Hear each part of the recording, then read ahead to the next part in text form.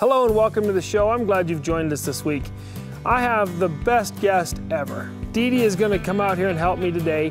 And we hear from lots of our viewers constantly that they like to see the family involvement and they want to see more of my family on the show. And I decided to make this really great, to bring you in really close and personal, so you are going to get to actually view a family argument on film right here today. We are discussing, are you capable of riding a young horse? That's coming up right here on Discovering the Horseman Within. Now the sun is rising slowly on the mountain you must climb, and the trail that takes you closer to the source. And you dream about the moment when you leave it all behind and climb up on that one true horse. That one true horse, the perfect partner built to ride. One true horse, a bond that cannot be denied. You would search forever just to have the chance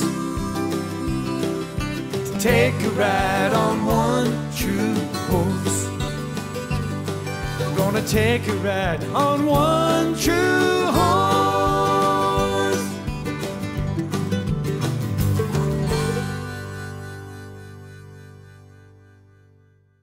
So here's the argument, and it's not just DeeDee and I that have this argument. Lots of people talk to me and tell me, they say, Ken, there are some people who just shouldn't ride young horses. And I might agree with that if we were talking about riding broncs out in the middle of Nevada somewhere. But my purpose and my goal is to be able to show everybody how to ride young horses. Well, DeeDee is one of those people who says there's just some people that shouldn't ride young horses, and I'm one of them, is what she says, right? That's correct. I feel that inexperienced people should not ride inexperienced horses. Now, I agree with that. I agree 100% with that statement. Green on green makes black and blue. But you are by no means an inexperienced person. So, but she has not ridden very many young or green horses. So what we're going to do is talk about how do you ride this young horse if you're not a trainer. You have a young horse, you want to ride it. What are some things to do to build your confidence and to increase your confidence in yourself so that the horse can have confidence as well? Because I think that's key. I think if you don't have confidence, that's your main problem. That's my main problem. I have no confidence in riding a green horse at all. You have any problem riding a broke horse? No problems. None. In fact, DeeDee's nickname, we're just airing the family laundry here. DeeDee's nickname is Firewall, because that's how she rides. She rides with it to the firewall. She likes that stuff. She competed in the Craig Cameron Extreme Cowboy Race. She likes that stuff. So you have this very talented, very capable rider who just doesn't really think they have the confidence to lend to this young horse. And that's really what we're talking about. What do you need to be able to lend to this young horse? All right, so let's talk about the horse for just a second. Go ahead and put your reins over her neck and just love on her for a minute. This is Ebony. She is a 2-year-old, soon to be 3-year-old filly. She's the first filly, the first foal actually, by my stud horse Stormy. We raised this filly. She was raised as most of our young horses are raised, and that is on the range. She was halter broke as a weanling, turned loose, brought in, haltered a little bit and fooled with as a yearling, a little more, and then started this spring as a 2-year-old. She had 15 rides put on her in our 3-week program, about 15 rides. And then she was turned out for the summer, brought in 3 days ago. And one of the girls that trains for me rode her yesterday. And honestly, this television show idea came up last night and I said, hey, let's use Ebony, she'll work perfect. So that's where we're at. All right, DeeDee, what I want you to do, to start with, you and her need to have some sort of a relationship. Now, the groundwork has all been done. You don't need to necessarily round pen her to death, but you need to work together a little bit. So what I want you to start by doing is just come over here to the right-hand side, pick up on the rein, stand on the ground, take your left hand and reach up and grab a hold of the saddle horn, which is quite a reach for you because you're kind of vertically challenged. Reach up here, get a hold of this saddle horn so that you are with her wherever she goes. If she starts to move, you're with her. Then you take this rein, you bring it back here and you get it snug just to her mouth. Don't turn her head. Just get it right here to her mouth and wait for her to get soft and tuck her nose down. And as soon as she does, release her. When she gives the bit, tucks her nose down, release her. Don't second guess yourself. You know what you're looking for. Don't release her till you get it. Now, every now and then, she's sort of flinching. So you want to just, the worst thing you can ever do around a colt is sneak. You don't want to sneak and get real soft around a horse. You just want to move and be real natural around a young horse. Right. Okay? Okay. So after you've got her to give a couple of times, then you want to work on disengaging her hindquarters. Okay. Just hold on that pressure right there, wait. And right here is where a lot of people start going, oh, wait a minute. Well, she bent her head, was that enough? No, it's not enough. She needs to soften and quit pulling on the rein. It's never enough to get kind of what you want. You want to start out, set your expectations, set your goals, and achieve them.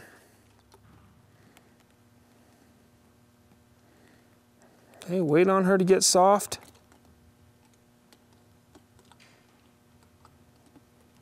You notice we're using a full cheek snaffle bit. Man, on an unbroke horse, I just think they're the best bit in the world. Once I get a horse, maybe 10 rides, go ahead and come to this side, work on this side. Then I switch to an offset D-ring. But at this stage, watch this time as DeeDee picks up on this left rein. I want you to watch right here what happens to the bit as that outside cheek piece kind of comes in and folds into her cheek and just helps pull her nose around and just kind of leads her around there a little bit. Wait for her to come to vertical. Good. Now DeeDee's hands are great. She's not moving her hands around. She's not pulling the horse around. She sets that rein and then lets this little mare come to her.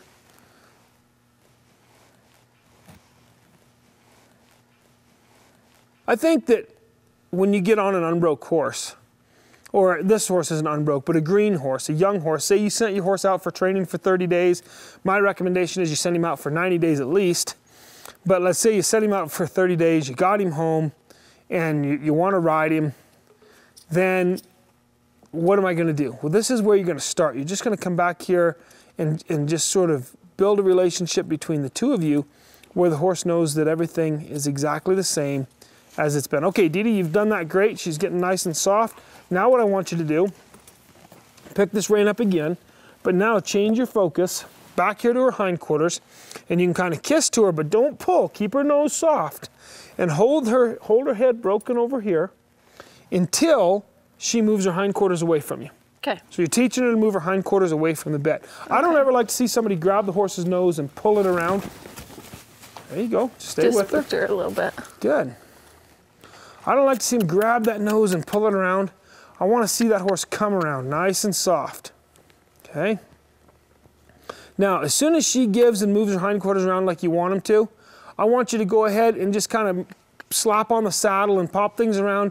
She's just acting a little jittery, more so than she should, so we're going to pick up on that and work on that. Don't second guess yourself. You bought this horse or you just got him back from the trainer. If this horse is telling you, gee, I'm a little nervous, I don't care how good he's supposed to be, horses have bad days. I just talked to a lady yesterday. Her daughter is a trainer. She said, Ken, she worked this horse all summer. He was fantastic. He was the greatest horse ever. She took him back to the owner, and I wouldn't do that. You're not giving a cue with your hand. So I just stand here and wait for her to step around? And now see how she's leaning on the bit? Okay, so what I'm going to do is I'm going to come in here, and I'm going to get her soft, and then I'm going to release it. And I'm no, you can't go forward. Release it. No, can't go forward. Release it. But then I'm going to bring it right back here until finally she gets tired of having her nose over here, and she wants to straighten her neck out. Then I get her nose stuck over here, but I'm not holding it. When you hold it, she just lays her head down on the bit like a pillow. Right. Okay? Change my focus right there. So that's the only thing you can do is just That's the kiss only to thing. her. Because if you spend a lot of time building this cue right here, right. Okay, when you get on her and she jumps, are you going to have the presence of mind to add that cue? Right. No, but you are going to have the presence of mind to grab one rein and pull. Sure. So I want to teach this horse to get that hindquarters off that bit. Okay. Okay. So as I was saying, this gal said, she rode this horse all summer. She takes him back to the owner, and for the first time since she started him, he actually bucks. That kind of stuff happens. We can't predict what a horse is they're an animal with a mind of their own. They make mistakes. They do things wrong. So no matter how good this horse is, if he's acting a little bit skittish, he's not lying to you. He's telling you, I have an issue. Deal with it. Okay? So you want it right there. Good. You want to deal with that issue. Good. Now just go ahead and pet on her. Now, kind of while you're over there, kind of hold up on the rein a little shorter. Don't pull on it. Just get a hold of it there, and now kind of bang and pop that saddle. There you go. Good. Now come around to this side. Disengage the hindquarters on this side. Sock her out a little bit. What are we doing? It's colt starting, right? Yeah, it's colt starting for sure. That's exactly what it is. We're going back to this horse's foundation, and we're reminding it of lessons it already knew. Good job. Good job. Disengage its hindquarters on this side one time. Okay.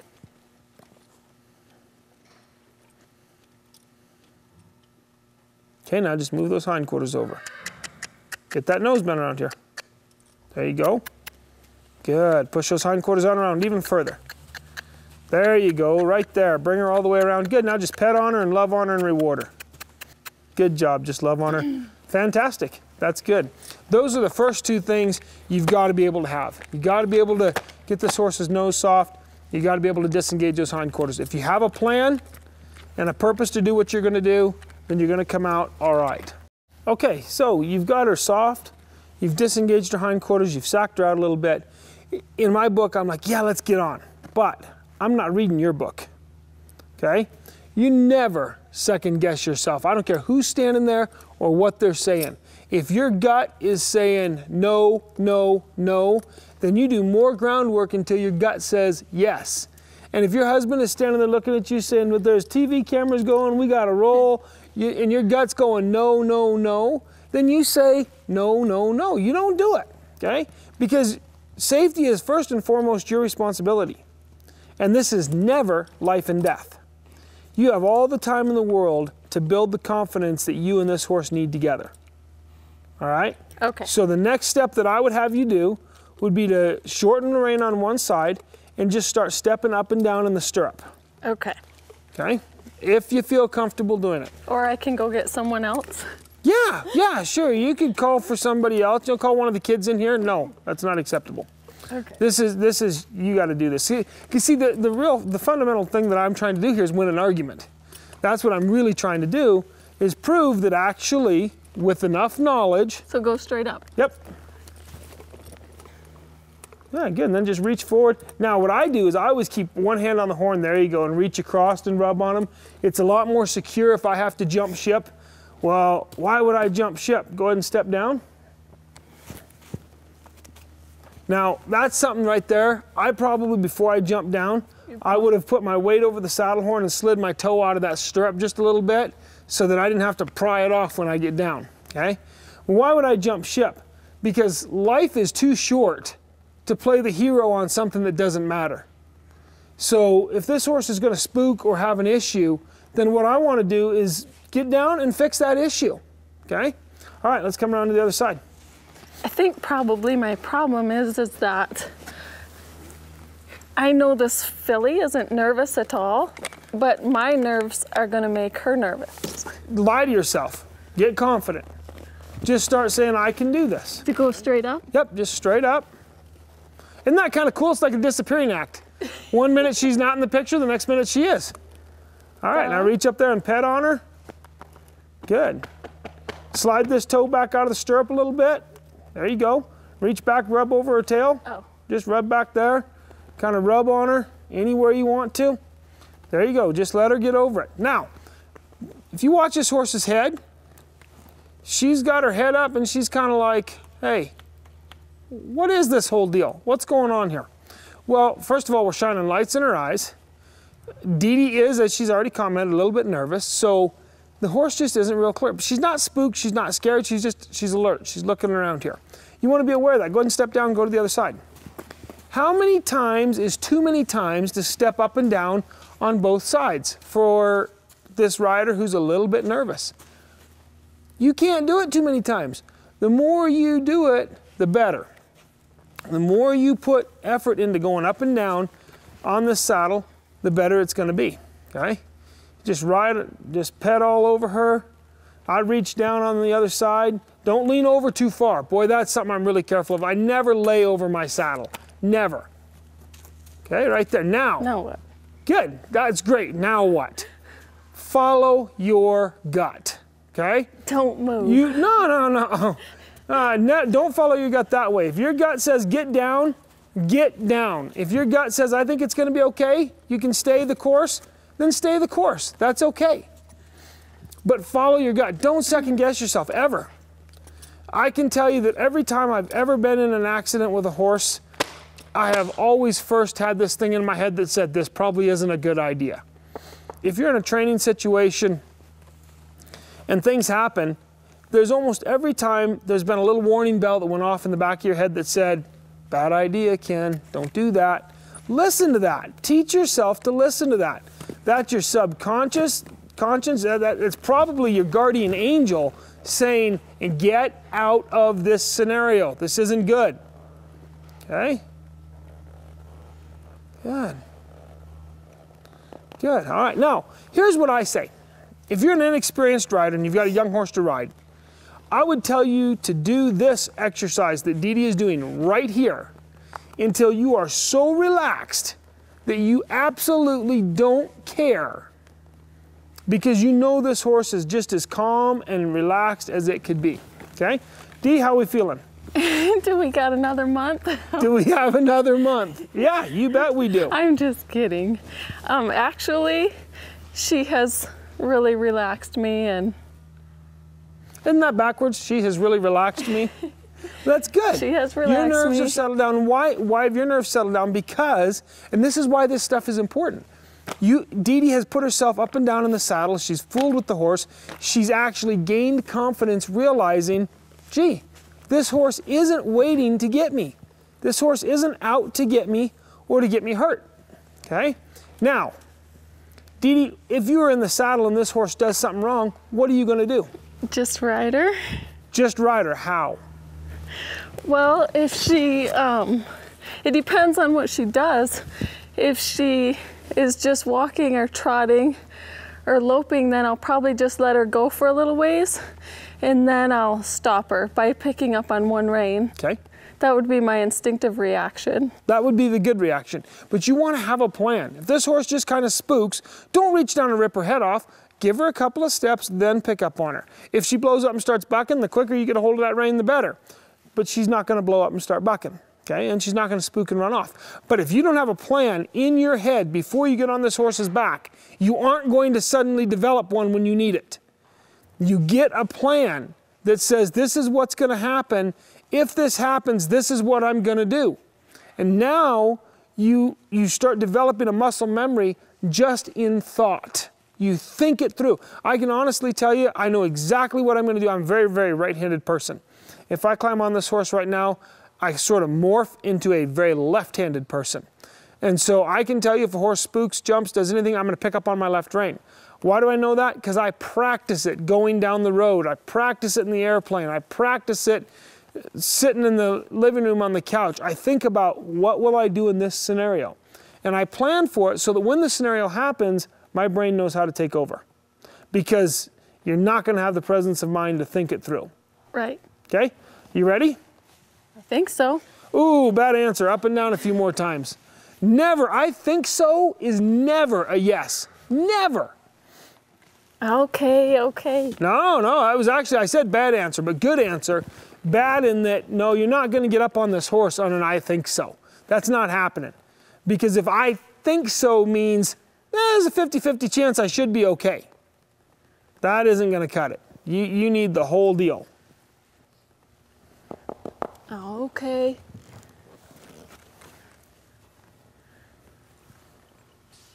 We're ready to go move cows. Oh yeah, open the gates, let her out.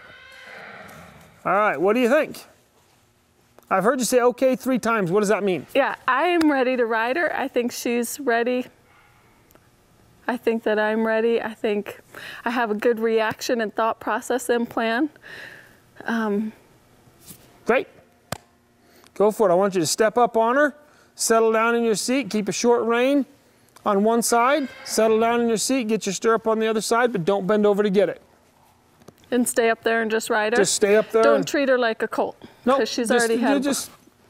You can step back off the second you feel like you should. You don't need to stay up there forever. You just step up, but you're not looking for a world's fastest ride either. It's amazing how this does build your confidence. Stepping up, stepping down.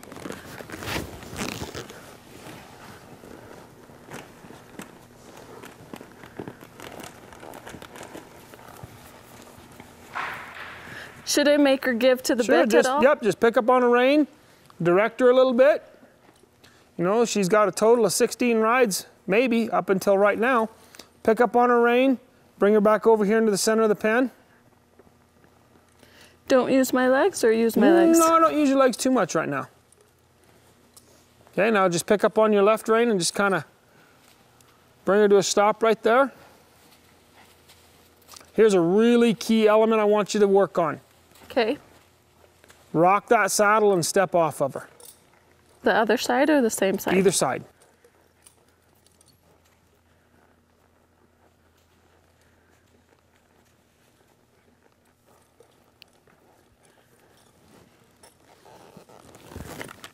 And if you want to see how DeeDee and Ebony end up in this training session, you better tune in right here next week on Discovering the Horseman Within. Okay, so Dee, what did you think of that session, the first half of this session? How did you think it went? You gave me a great understanding and explanation, helping me with my confidence and just having a good, solid foundation to start with on her. Were you scared? Yeah. The whole time, or did you get over it a little bit? Oh, I got over it. I was scared when we started and then feel very comfortable when we ended. Well, good, that's the way it's supposed to be. I wonder if I've won the argument. We won't know till next week, will we? Thank you so much for joining us. We do appreciate you being with us every week. And until next time, may God bless the trails you ride. For more information about Ken McNabb Clinic's appearances and products, visit kenmcnabb.com. One true horse, the perfect partner built to ride. One true horse, a bond that cannot be denied. You would search forever just to have the chance